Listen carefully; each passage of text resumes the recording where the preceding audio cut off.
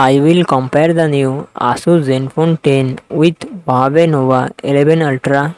Asus Zenfone 10 comes with 5.92 inches Super AMOLED display and success ratio 20:9.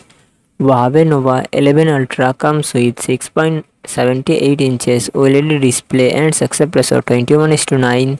Asus Zenfone 10 run on the Android 13 operating system. Huawei Nova 11 Ultra run on the Harmony OS operating system.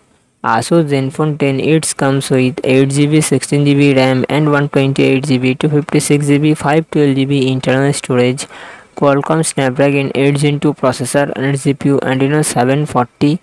Huawei Nova 11 Ultra comes with 12GB RAM, 512GB internal storage, Qualcomm Snapdragon 778G processor and GPU Adreno 642L.